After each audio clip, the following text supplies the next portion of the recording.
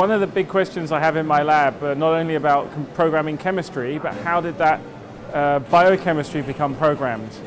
So if you think about life is a programmable biochemistry through DNA, I wanted to know, how did this start? If you imagine that planet Earth billions of years ago, there was no life on planet Earth, so the life must have come from somewhere, and so the question is where? And we are trying to ask that question in my lab, so that's where the inspiration came from.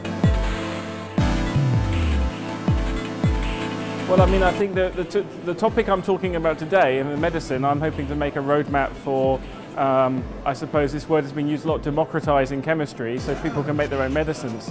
But in the origin of life debate, if we could make new living systems, then that would constitute a new kind of advanced technology that we could program.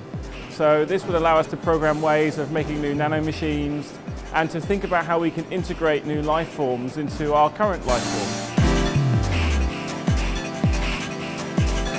Excellence, oh my gosh. I think excellence is action without compromise.